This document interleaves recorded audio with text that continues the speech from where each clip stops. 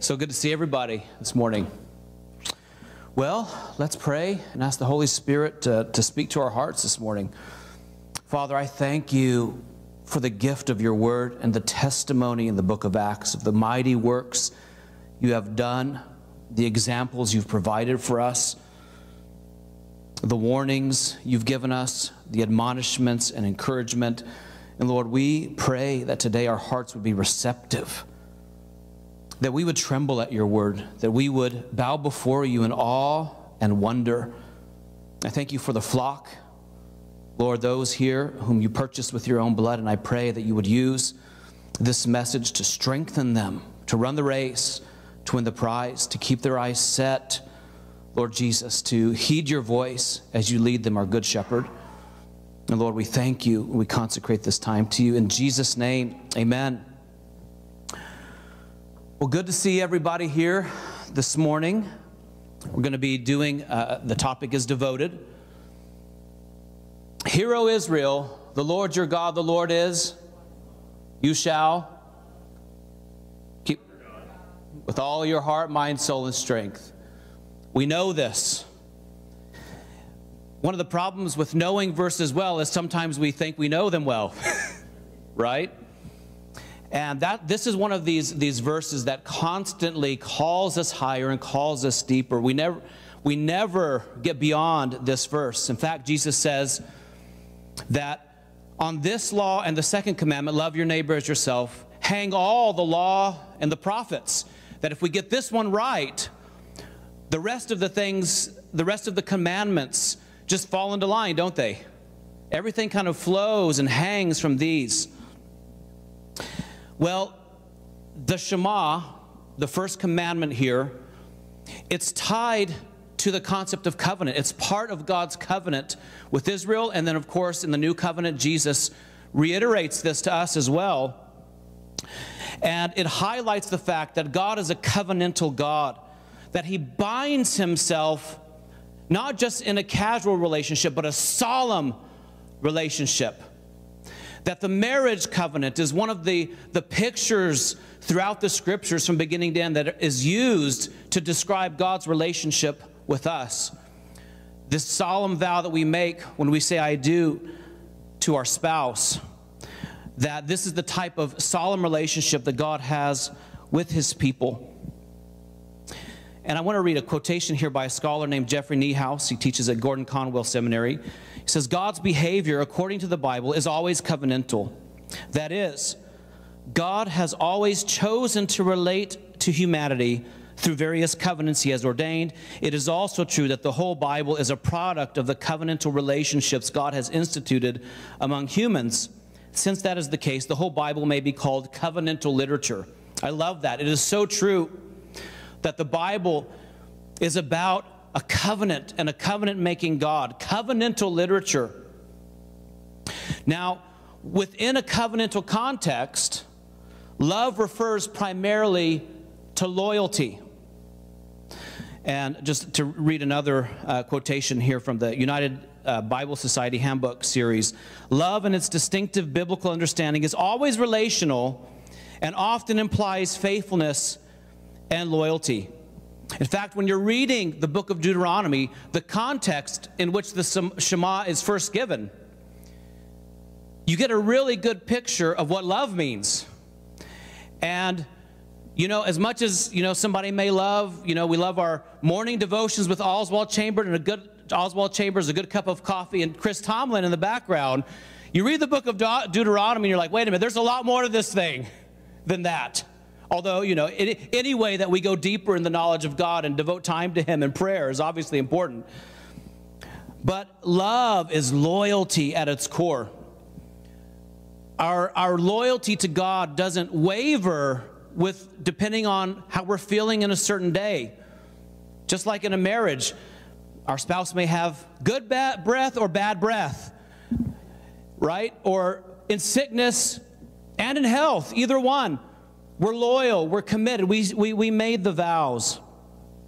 And when we realize that at the heart of biblical love is loyalty, It makes a lot more sense of a lot of passages that sometimes when you first read them, you're like, wait a minute, I don't quite get that. Let me give a New Testament example from Matthew 10. Anyone who loves their father or mother more than me is not worthy of me. Anyone who loves their son or daughter more than me is not worthy of me. Whoever does not take up their cross and follow me is not worthy of me. Whoever finds their life will lose it. Whoever loses their life for my sake will find it. Well, is Jesus telling me to hate my parents? Obviously not. He's not saying don't try to get rid of any affection you have for your parents. But he's saying that if your parents ever make demands that cause you or call you to compromise your loyalty to the Creator, you always go with the Creator. And that loyalty to parents must never exceed loyalty to Jesus. In fact, loyalty to our own lives must never exceed our loyalty to the Creator. If we love our lives more than Him, if we want to hold on to our lives and preserve our lives, whatever form that takes, then that's a problem, and Jesus has to address it with us. Well, today's message is titled Devoted. Merriam-Webster's Collegiate Dictionary defines devoted as characterized by loyalty and devotion. When we go into the waters of baptism and we say, yes, I do, to the Creator of heaven and earth, and His Son, Jesus of Nazareth, what are we really saying yes to? What does it mean to be completely loyal to the one true King and Lord of the universe? What does it mean to wholly and fully love, to wholeheartedly devote ourselves to Jesus of Nazareth, the crucified and resurrected King, ascended to the Father's right hand, coming again in power and glory with angels to judge the living and the dead? What does it mean to be fully and wholeheartedly devoted and loyal to Him as a community, as leaders, as families, as individuals? And not only be devoted, but with all that we are, with all of our heart, all of our mind, all of our soul, all of our strength, with our thoughts, our dispositions, our inclinations, our attitudes, our emotions, our choices, and then outwardly as well, our time, our money, our priority, our effort, our energy. What does it look like to love God with all of our heart, mind, soul, and strength? That's the main question that we're going to let Acts 5 through 7 paint some of a picture of what that means. Obviously, the whole Bible in some way can pertain to that, but we're going to focus in on Acts 5 through 7. And interestingly, this hit me after I said yes to this message. Interestingly, Acts chapter 5 opens with people dying, and Acts 7 ends with somebody dying. And I thought, Derek, man, I didn't, did you divide this up? But anyway, and I was talking about this with my family the other day, and I said, I told them, I said, yeah, Acts 5 starts with somebody dying, and Acts 7 ends with somebody dying. And Haven pointed out, she said, yeah, but they're very different. And I said, yes, that's the point. In Acts 5, we see two people that God Himself directly slays. Light topic, right? Because of brazen disloyalty. And then by the end, at chapter 7, we see Jesus standing up to get ready to welcome the first martyr in the church who is loyal to Him even unto death. I mean, stark contrast, one held up before us and written in the Scriptures as an example of warning of what not to do and the potential consequences of disloyalty. And the other one held up before us as a model and example of loyalty even unto death. But let's jump in. Acts chapter 5. We're going to look at several different aspects of what Acts 5 through 7, the picture it paints of what devotion looks like. Number one, devoted in truth and with fear and trembling. I'm kind of going with the outline of Acts 5 here. Acts 5 opens with Ananias and Sapphira, so we're going to start there. In Acts 5, we start off with a little light story about a man named Ananias and his wife Sapphira. Many of us know the story. They'd sold some property and apparently had committed all of the money to the Lord. You think, oh, they're being wholehearted here. They're giving everything to Him. But then secretly they keep back some of the money for themselves. They get asked about it, And this does not turn out well for them. Acts 5, let's read it together. Then Peter said, Ananias, how is it that Satan has so filled your heart? Whenever somebody speaks to you with that's the opening phrase, you know there's the wrong source is involved in this situation. How has Satan so filled your heart? He's the one driving this. You're listening to Satan. That you have lied to the Holy Spirit and have kept for yourself some of the money you received for the land. You have not lied just to human beings, but to God. When Ananias heard this, he fell down and died. And great fear seized all who heard what had happened. And then 3 hours later, his wife comes in, gives the same story, and she falls down and dies. All right, well, how many messages have we heard about this in church? Right? If you lie to the Holy Spirit, you're putting yourself at risk of death. Well, we see this in the Bible and in the ancient world generally. False oaths and wrong handling of sacred things, things that have been consecrated to the Lord as holy for sacred use. These are very serious offenses in the eyes of God, and they could actually result in divine judgment.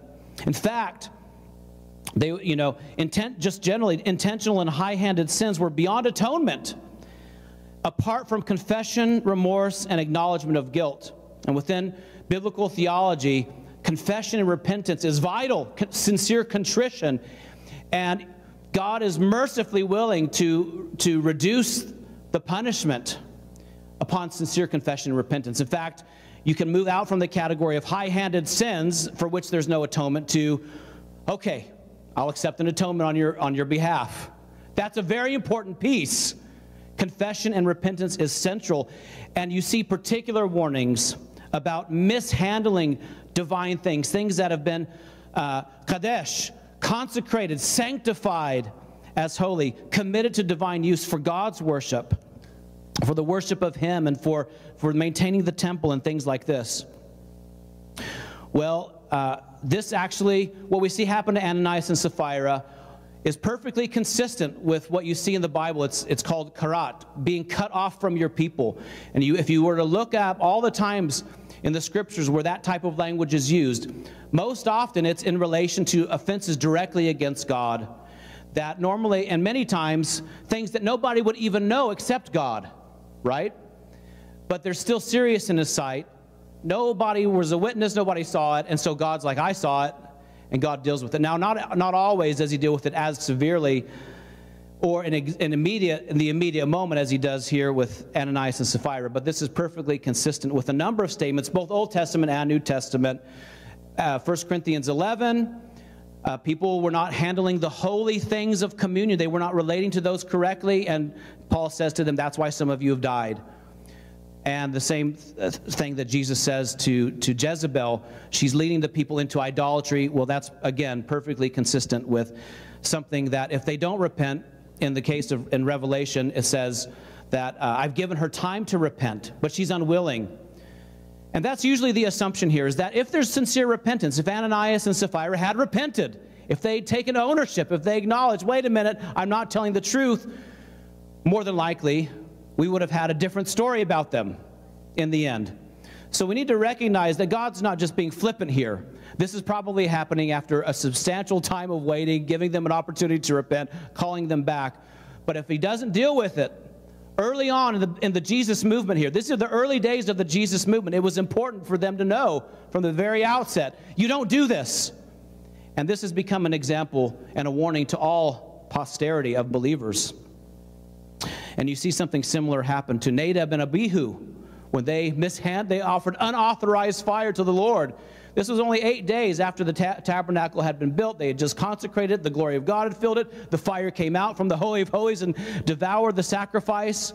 And then, unfortunately, they went before the Lord. And that's a very serious thing for the highest representatives of the Lord in the land to do something like that was very serious. And they, too, died before the Lord in His presence, and everybody was afraid. Fear came over the people, and that was what the point was. God was being loving to the people as a whole through His severity towards the few. And so this is what we have in the early days of the Jesus movement here in Acts 5. The fear of the Lord is the beginning of wisdom. That's the point. The beginning of the Jesus movement has to start off with the beginning of wisdom. And that's what we see. If Ananias and Sapphira had repented, they probably would have escaped such strong judgment from the Lord. And it says in Acts 5:11, great fear seized the whole church and all who heard about these events.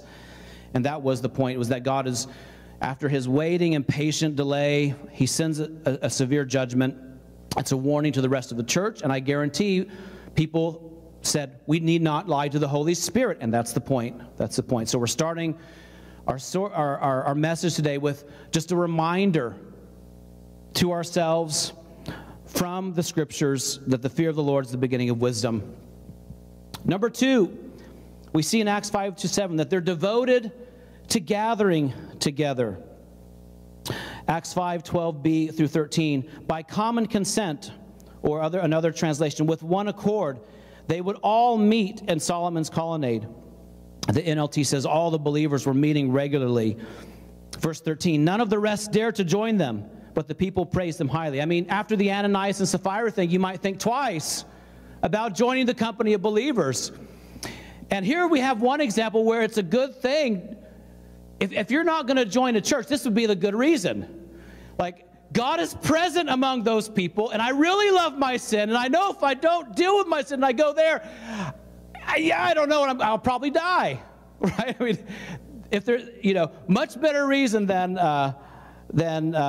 maybe others we might have today for people not joining. We don't want people to, if people don't join because God's not in our midst, that's a big problem. It's a big problem. But if they're a little scared and timid because God is so powerfully in our midst, that's a good thing.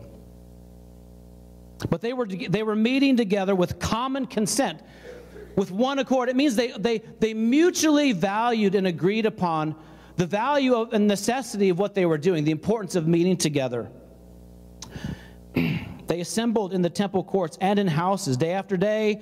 It says in Acts 5:42, in the temple courts and from house to house, they never stopped teaching and proclaiming the good news that Jesus is the Messiah. And it's important to recognize the context here, that the religious leaders had told them to stop teaching, but they didn't, because they valued the teaching, and they're doing it in more public settings like the temple courts, and they're doing it in homes.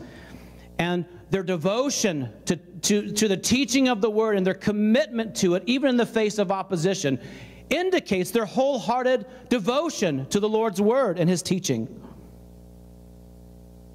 The closer we get to Jesus' return, the more vital it will be that we gather together regularly, purposefully, and in the fear of God. Let's read Hebrews chapter 10 together. Let us hold unswervingly to the hope we profess, for he who promises is faithful. And this assumes that there's pressures at times that we face to not hold unswervingly, to relax, to let our love grow cold. And therefore we need the faithfulness of God, but as we're going to see in the next couple of verses, we also need us to be loyal and faithful to one another, to spur one another on. Verse 24, let us consider how we may spur one another on toward love, toward loyalty. That makes so much sense in this context, doesn't it? Let us hold unswervingly. Let us be loyal. Let us hold fast. Let us remain in devotion and in commitment to the hope we profess. And let us spur one another on towards love and loyalty and towards good deeds. Keep proclaiming the message and don't cower before threats like we see in Acts 5. Not giving up meeting together as some are in the habit of doing. Let's stop and ask for a second, why? What was it that was happening that would lead some people to stop meeting together?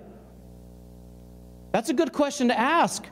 And why would we stop meeting together? It's an important question for us to ask and say, well, if it's this important, we need to have clarity as to why it's important. What's the goal? What's the objective? So that we're not just meeting together and we're actually distinct just from some other social gatherings.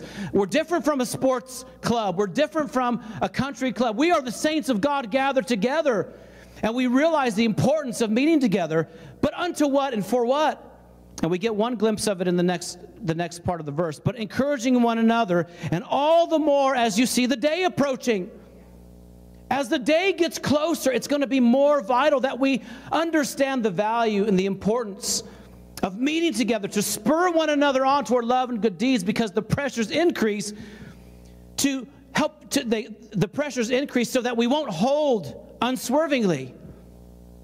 As the pressures to not love God with all of our heart, mind, soul, and strength, to not be fully loyal to Him increase, we need to compensate the other side of the equation and seek God with all of our hearts and say, no, we're going to gather together and we're going to spur one another on, and we're going to say, even if the rest of the earth turns its back on you, God, together we're going to stay faithful unto death. The next part, devoted to serving the widow and the vulnerable, caring for the widow and the orphan. It says in Acts 6, in those days when the number of disciples was increasing, the Hellenistic Jews among them complained against the Hebraic Jews because their widows were being overlooked in the daily distribution of food. Imagine that. Even in the early church, disputes, conflicts, who's getting what, who's doing this. Human beings, after all, are co-located. It seems to happen, right?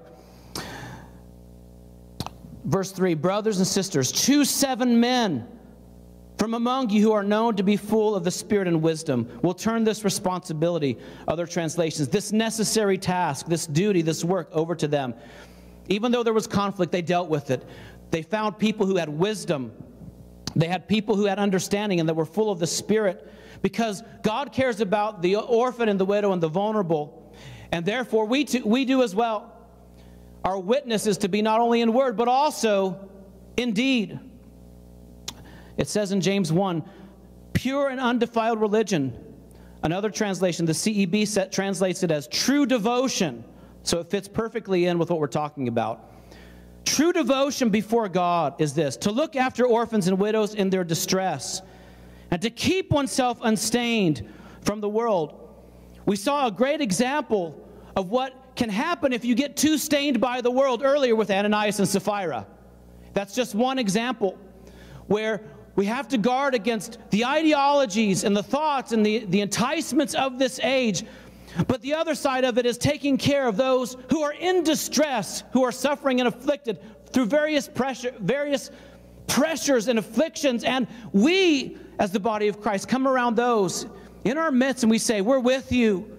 And we do it not because we're living for this age, but because we're living for the age to come, as is well illustrated by this next verse, Luke 14. But when you give a banquet, invite who? Invite the poor. Invite who? The crippled. Invite who? The lame, the blind, and you'll be blessed.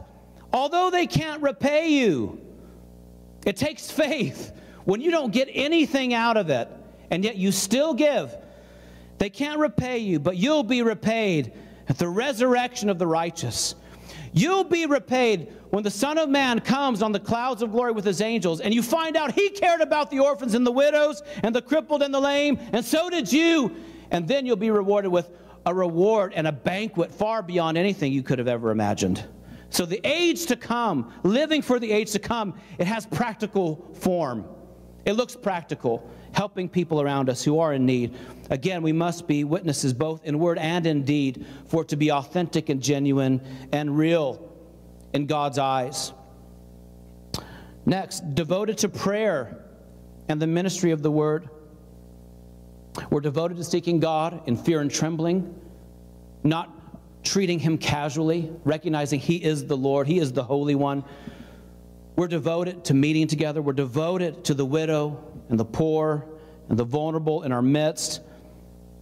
But we're also devoted to prayer and the ministry of the word. Acts 6, 2 through 5. The 12 summoned the whole company of the disciples and said, it would not be right for us to give up preaching the word of God, to wait on tables. Brothers and sisters, select men to fulfill this role. And then go down to verse 4.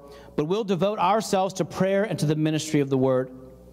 And this proposal pleased the whole company. This was not them saying that it's more valuable for these functions to take place and that helping the widow is not important. But they're just saying there's only so much time. There's very many important things to do, and we all got to do our part for the body to function well. That's the point here. And They devoted themselves to prayer. And we need to recognize that this isn't just for, in this context, it's the apostles saying, we'll devote ourselves to prayer. But later on in Colossians 4:2, Paul himself says to the believers there, be devoted to prayer. Keep alert in it with thanksgiving. That when you're praying, it's important to be watchful, which means there's something to watch out for. There's dangers. Dangers of temptation, dangers from the devil, various forms of pressures that we face. You've got to be alert, and we've got to recognize that thanksgiving is a vital part of the mix as well. We need to be thankful, and that thanksgiving keeps our eyes and our attitudes in the right place when we're going through difficulties at times. Prayer is key to discipleship. Do we realize the privilege we've been given, the right of access to approach the living God, that a way has been made for us into the Holy of Holies? He came and preached peace to you who are far away, peace to those who are near. For through him, we both have access to the Father by one Spirit. We've been given the Spirit. We've been given access to the King of Kings. And therefore, let us approach the throne of grace with confidence. Let us come courageously and boldly without fear in our time of need, so that we can receive the grace and mercy and help that we need. Prayer is central to discipleship. It's not just for the cutting-edge prayer ministry.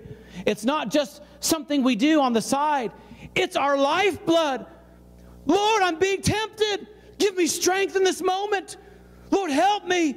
Lord, give me power. Help me to be loyal to you. There's pressures coming from this side that's trying to pull me away from that wholehearted love and devotion. Help me, strengthen me, give me life and power in my inner man. We come boldly into the throne of grace with courage.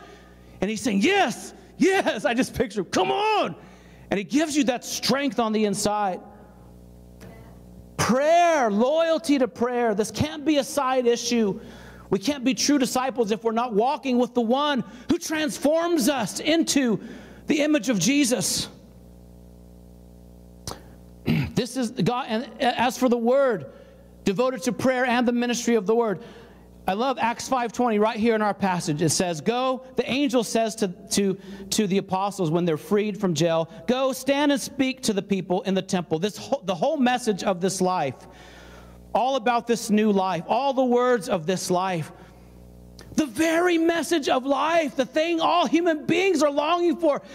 How do you come, when somebody goes into the grave, how do they come up? Is there hope? And life of the Holy Spirit as a deposit, preparing us for the day when we experience life in fullness at his coming in the resurrection.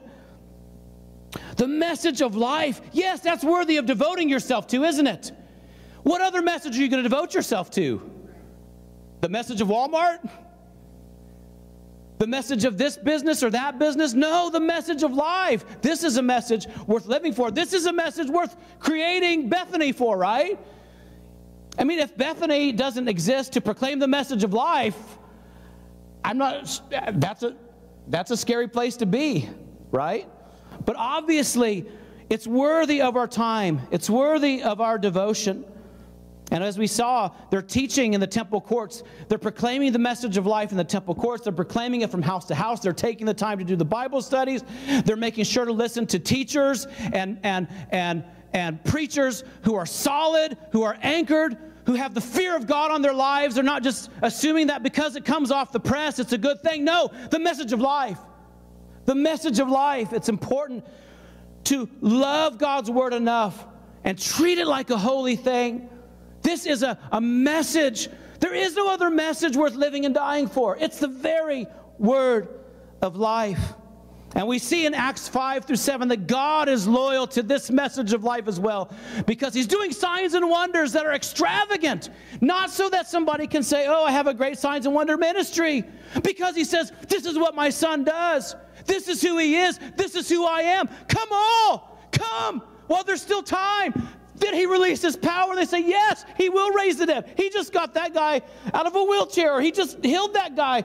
He will raise the dead. I am going to live for him. I am going to be wholehearted to him. That's the reason. God himself testifies to the message with signs and wonders and miracles and power, because he's loyal and he's devoted to the message of life. Prayer and the ministry of the word. It's important that we devote ourselves to these things. And lastly,